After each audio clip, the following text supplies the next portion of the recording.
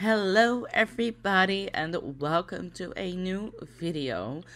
Before I head into this video, I want to give a special thanks to my good friend Miki because she has handed me a script with all of the ideas for this video. She has been getting a lot of questions about Coral Island, about how to make money in Coral Island.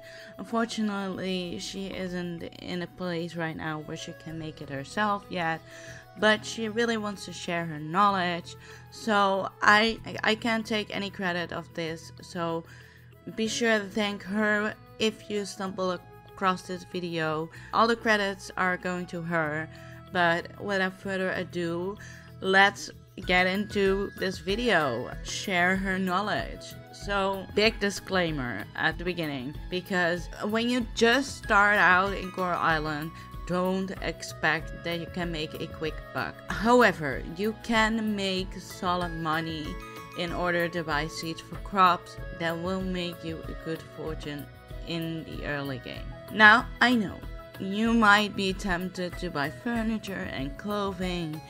You might be overwhelmed with everything that's there to be bought. Don't spend your money on them just yet. The selection of items will not change during your entire gameplay, so you will not lose the opportunity to buy items, like for example in Animal Crossing or Disney Dreamlight Valley. So don't worry about making things look pretty just yet. Just focus on getting money. Now, one of the first things you can do in early game to make a little bit of money is learn how to fish and catch bugs as soon as you start the game. I will start out with a little shot of me teaching you how to catch bugs and fish and how to get the rod and net. So at a certain point in your game, you will get the mail in your mailbox to meet Sunny and Eleanor in the beach shack. And once you go to the beach shack, they will give you your fishing rod and your bug catching net. And as soon as you have that, the best thing is to go into your settings and turn your game time speed to 50% and spend your early days just fishing and catching. Now, for catching bugs, you will see that there is like a wide outline. This is your catch area. This is where you want your bug to be in, and as soon as your bug has a green outline around them, that is when you are able to catch them. Bug catching is a lot easier than fishing, however. Once you have your rod into the body of water that you're currently fishing in, make sure to wait until the fish has got onto your line.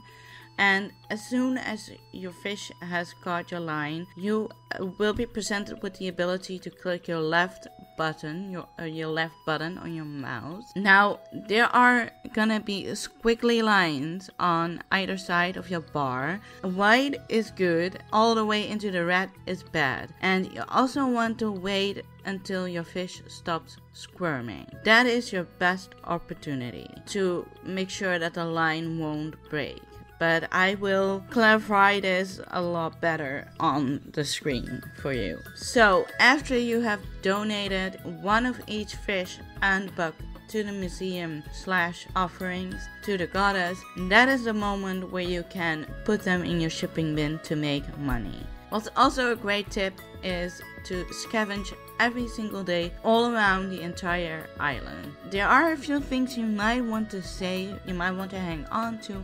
For example, in fall, try to save all Titan arums and rafflesias in winter. They will sell decent, just as the flower, but they will make you even more money when you finally have the ability to turn them into honey and selling the honey. But that will have to wait a while, so be sure to hang on to those. And what's also a great tip that I only learned recently is visiting the diving dock. By the Coral Island sign, there is a basket that will regularly fill up with goods. Now, these goods aren't necessarily pretty or usable, so you can sell them without having to worry about them and get good money relatively fast. So I already touched a little bit on scavenging, but I want to go into a little bit more detail by season. So first up we have spring. The best scavengeable items are cherries. You can find them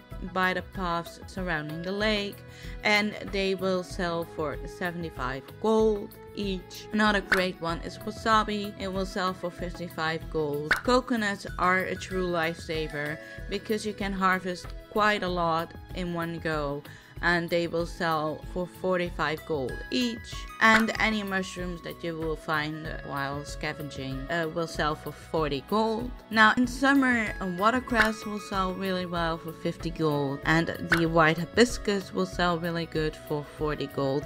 So those are your best bets. Fall has a little bit more options than summer. As I mentioned earlier, the Tidum Arum, just on its own, it will sell for roughly 420 gold, which is nice. It's not bad. But compared to when you would sell it as honey, it will get you over 2500 gold. So it's worth hanging on to those until you unlock the beehives. Now another one is the Matsutake mushroom. It will sell for 80 gold. Again, coconuts will grow in every season. They will be accustomed to every season, so they will not always be the same. But again, a great thing to make a quick buck on, because you can harvest multiple at once, and they will sell for 75 gold each. Chestnuts are also a really well one to sell because they sell for 45, and figs sell for 45 gold each as well. Now for winter, as I mentioned earlier, the Rafflesia, it sells on its own for 420 gold, but again, hanging on to those is a better bet until you have beehive, because if you turn them into honey, they again make over 2500 in gold. Again, coconuts, same old. These will sell for 150 gold each, and the Black Beauty eggplant you can find will sell for 45 gold. Now another great thing to do is just to speak to your fellow islanders. I know it might look a little boring or not the most fun thing to do, but as you level up with your fellow islanders, you will receive gifts in the mail. You can sell these items without a worry. The meals and gems will sell decent, and the shipping bin is located just by the mailbox, so no time will be wasted on this. And as you level up during your gameplay, you will be able to find higher quality items in the wild and make even more money with them. But in the early game, they are your best bet for money without any extra trouble. Now on to farming. So the best crops to farm whilst your town rank is still on level F for each season. So for spring, that would be cauliflower. They sell 150 gold each. Potato for 66 gold each. And turnips, now they only sell for 35 gold, which isn't that high, but taking into consideration that the seeds only cost 15 gold, you will double the price you paid, which is a nice profit. So for summer, it would be sunflower for 60 gold, gardenia for 40 gold, and blueberry for 35 gold, which is also a little on the low side, but blueberries will regrow every 4 days throughout the whole season, which is nice if you want to make some more money. Now if you would play through the game as it's meant to be, like if you play through all of the quests, you have a great chance to be at town rank E or D by fall. Now for these shots, for this particular video, I created a new save, and I didn't bother playing through the game as it's meant to be. So by this time my town rank is still at F because I couldn't bother, because I just wanted to show you genuine shots of how it is in early game. But as I mentioned, if you play through how the game is meant to play, you will easily be at town rank E or D by fall. But if not, don't worry, There are still some options for if you're still at rank F, which are orchids, which sell for 120 gold, rice for 40 gold, and cranberry for 15 gold, which is also again a little on the low side, but considering they regrow every 2 days, it's still worth investing in. Now, if your town happen to be at rank E or D by fall, you will also be able to buy pumpkins and selling them for 100 gold, and they regrow once a week, so it's a little on the slow side. Beet for 46 gold, they regrow every 4 days. Bok choy for 144 gold, they regrow every 5 days, which is also a little bit slow, and these are for rank D, and the lily for 132 gold as well. Okay, on to winter. Now you will have to have your town rank at C to be able to purchase any good seeds for the winter. But don't worry, if your town rank is not in good shape for the winter, you may need to depend your income in critters and coconuts that grow during the winter. But you will be able to buy cacao beans at rank E, and they regrow every 3 days, and they sell for roughly 81 gold, which is not bad. So after you've unlocked ranching, the best ways to make money is eggs into mayo and milk into cheese. The best way to achieve good quality and bigger produce is to keep petting your animals every day to collect hearts, and this way the products will get bigger. And if you level up your hay quality at the lab in order to get higher level artisan goods as well. So on level up, gamers will have access to all animals and crops, and as this happens, you won't have to work as hard as before to make good money. It's just a matter of making good choices on what crops to farm. So after you've reached this rank, here are the best ways to make good money by selling items. First things first, truffles. Your pigs will start finding truffles for you after 3 days being homed to your farm. Process any truffles your pigs are to find with the oil press to double what they would sell alone unprocessed. Even the lowest selling point for black truffle oil is 1300 gold, and highest is 25.95 gold. After caring for your pigs with love, they will start finding white truffles for you. Their oil will sell at lowest 20.35 gold, and highest on osmium quality for 4000 gold. A second is a wool cloth. So you will get wool from the sheep after caring for them for 2 days. You will first be able to shear them some regular wool, which sells at lowest for 160 gold and highest 330 gold, but after a while of petting them daily, you will be able to shear large wool, which sells lowest for 270 gold and highest for 450 gold. Any wool you will shear, you will need looms to process the wool into cloth. It will take you a little bit of time to get the loom, so until you have the loom, it's safe to sell your wool unprocessed. But I highly recommend that once you have unlocked the ability to craft the loom, that you craft at least 6, so you will be able to process as much wool as possible at once. So the normal wool cloth, the small wool cloth, will sell from 365 to 725 gold, and it takes a day to process. So for large wool cloth, it will sell from 595 gold to 1190 gold, and also takes a day to process, which isn't that bad actually. Now another great way to make money is juice. By using the cack, you'll be able to produce juice from certain fruits. The cack will be unlocked on farming level 6. However, as the process time will be 12 hours, no matter which fruit you will put in, it's best to choose wisely what you want to put in there. A few great options are green melon juice, which is lowest at 475 gold and highest 945 gold. Pineapple juice is a really great one, lowest at 405 gold and highest at 815 gold. And also strawberry juice, lowest 200 gold, highest 395 gold. Now the reason strawberry juice is on this list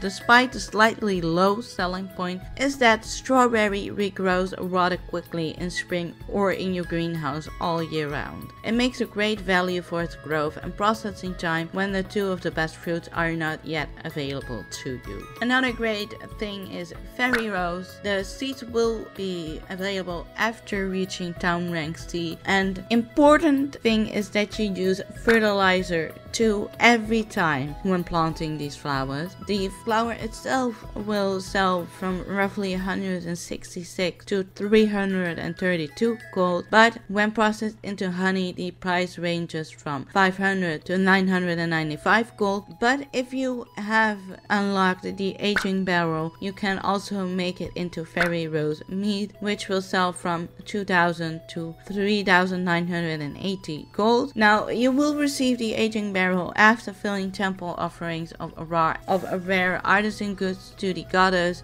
which include Titan Arum Black honey, any kimchi, any wine, fermented goat cheese wheel, white truffle oil. Now most of the goods will require the aging barrel to be made, which is a little bit weird, but don't worry. You are able to buy goods from this all around the island, and your best bet to get these rare items are either the tavern or on the dock on the south side of the tavern by the coffee stand. There you will find Rati's floating market on Tuesday, Thursday and Friday from 7:30 a.m. to 11:59 o'clock. So don't worry. Another great thing is mining. So selling any already donated artifact or gem is a great way to make money. While gems can be used to enchant tools, at this point in the game you really are better off just selling them for money. Also, a rarely known fact is that once you have about 20 gold bars and around 100 gold ores in your chests, you can go mining only for gold ore as much as you like and selling everything that you've mined that day without processing. By a mining session for gold, you will roughly easily make 80,000 gold a day, which is a really great way to make money.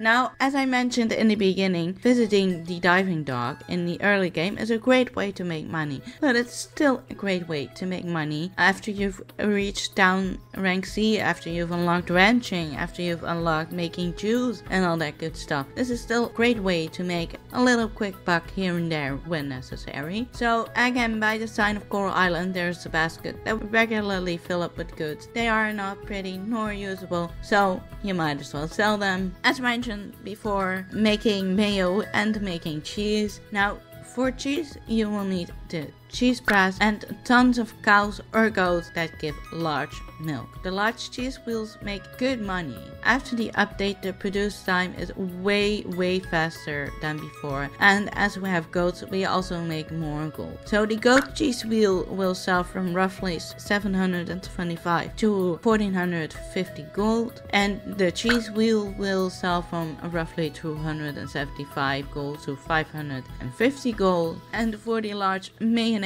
it takes about 5 hours to process 3 eggs per machine. Now for quail mayo, it will range from 750 to 1500 gold, and the duck mayo will range from 310 to 620 gold depending on the quality of it. As for the cheese, now let's say you're too lazy to process any of the goods, process the mayo, process the cheese wheels, and you just want to farm. Well, don't worry, I still have some great tips for that after getting to town rank C. So for spring, that would be cauliflower again, which ranges from 155 to 310 gold, the snowdrops from 110 to 220 gold, and the radishes from 108 to 260 gold. And for summer it will be melons from 215 to 430 gold, or a pineapple from 158 to 370 gold, and the lilies from 138 to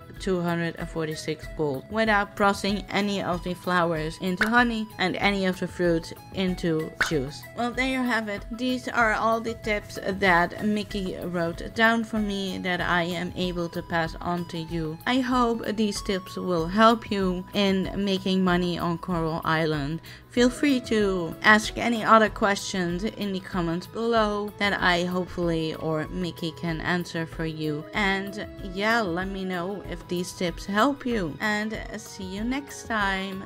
Bye bye.